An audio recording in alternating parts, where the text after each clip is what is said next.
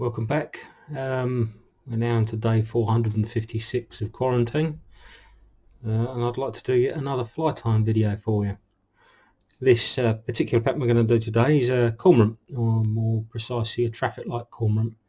Back in the ancient days when we were still allowed to go out fishing, very successful little mini lure that we used to use on the Midlands reservoirs, all reservoirs, all lakes. Doesn't particularly represent anything, and yet it represents everything. It's one of those little flies that just seems to work. Anyway, we'll talk more about it as we go through the tying. As I say, this particular one is going to be the traffic light variant. So we've got a big 175 size 10 in the vise. Thread is UTC 140 in black. I'm just going to catch that on. Now the traffic light gets his name because of the way we rib the fly. We are overlaying a red hollow rib with a pearl mylar, and what that allows that to do is that red shines through that mylar at a certain angle. When the light catches it in a certain way, it shines through. From one side it looks to be translucent, and from another angle it looks to be red. So I think it probably moves in the water. As it's moving through the water, it just flashes backwards and forwards between that red and silver and red and silver. It's a very successful little fly. I love it. It really is one of my go-tos. I like two cormorants I use a lot of is this one and just the plain black cormorant with a red head. And I'll do another little video on that later on. But this one in particular has picked me up an awful lot of big fish, and lovely, but it seems to pick out big browns for some reason. I don't know why, but they do love it.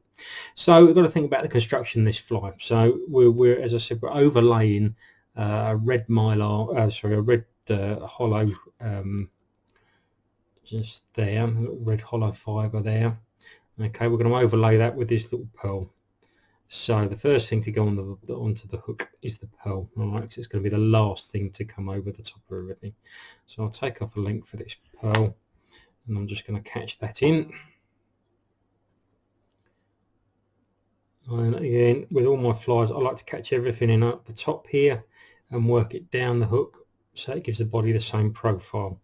Okay, and then we're just catching the red, a little bit of red tinsel there as well. They're both caught in together, and then bring that all the way down to the back of the hook. Very, very easy fly to tie, this one.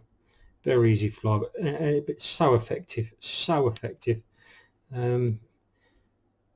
Okay, so the body is made up of Peacock Herl that you can buy in packets already stripped off, or if you're lucky enough, you can get them on quills like this. And I've got a niece and a couple of nephews that visit the zoo rather regularly, and they seem to manage to lay their hands on quite a few of these for me, so I've always got a nice ready supply.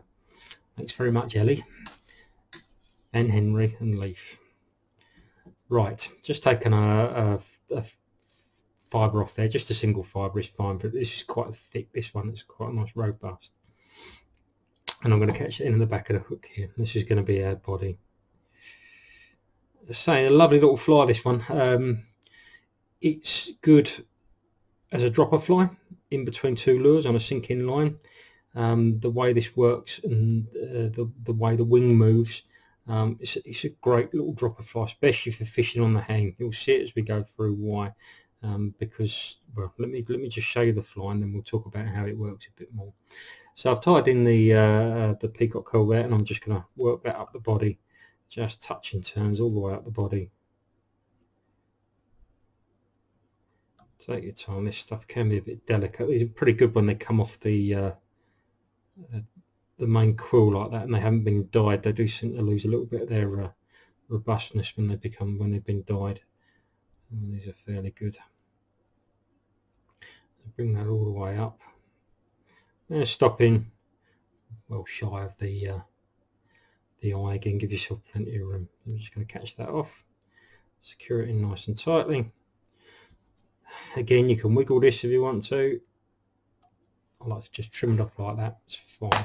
Okay, first thing we're going to bring up in the rib is the red tinsel. Okay, I'm just going to bring that up. We're probably going to try and rib this about 3 times on the way up. So just bring that through the fly. 1, 2, 3 times is plenty, and then just catch that in.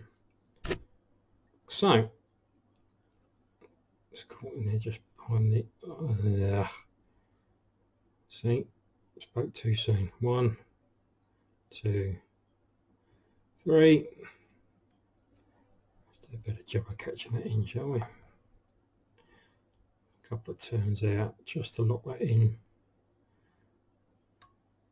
When you do it so close to the camera, you don't give yourself a lot of room on the other side there. Just trim that off, and then we come up exactly over the top of that with this pearl. Okay, just follow that exactly up the fly. So it's coming straight over the top of that rib. 1, 2, 3.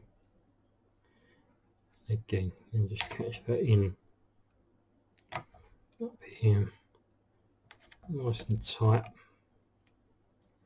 There we go.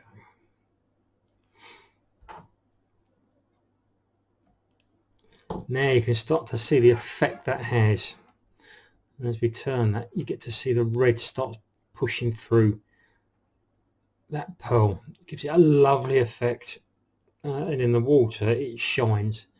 A lovely, lovely, lovely effect. Right, wing on top of this black marabou.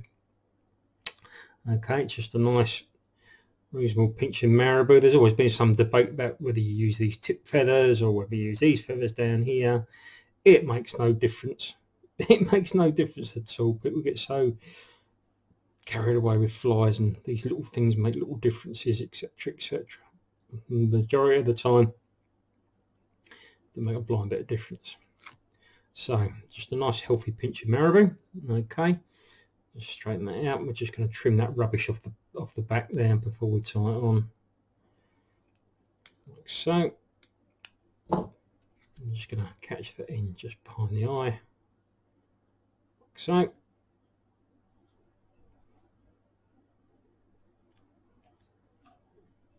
Lovely. Okay, it's nice and tidy. Make sure it's nice and secure. Whip finish.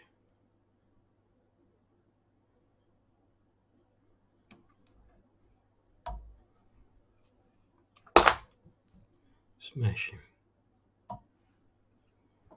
Now what we're going to do is just pinch this off, just to be the length of the hook. Okay, so you're just going to, you don't want that wing too massive, just pinch off so your finger and thumb come in pretty much at the bend of the hook there.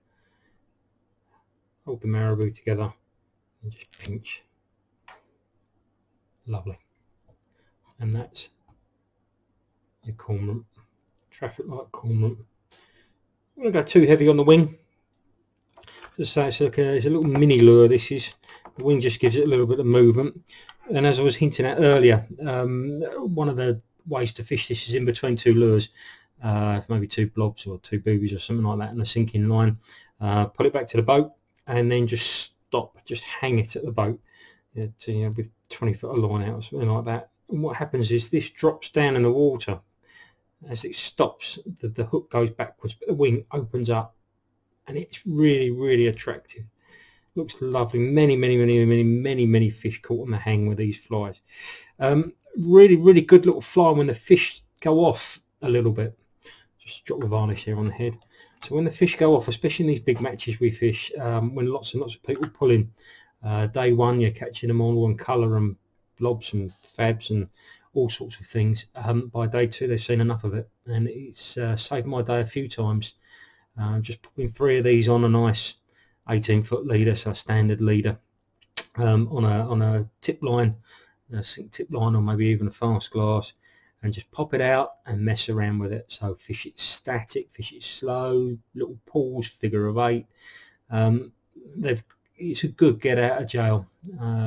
We as a team use cormorants a lot. Captain Lee Pond, he absolutely loves them. He swears by 3 cormorants on a tip line or a fast glass when things get tough, and they do work really, really well. But it's a little mini lure, timed down to 12s and 14s. There's all sorts of colour combinations. Some people like to put cheeks in them. little jungle cock cheeks in them. Some people like the tails on them. For me, that is one of my favourite of all of them, the traffic light cormorant. So I hope you like that, and don't forget to subscribe, click like, and I'll keep popping out some more of these videos because I'm not going fishing. Thanks very much.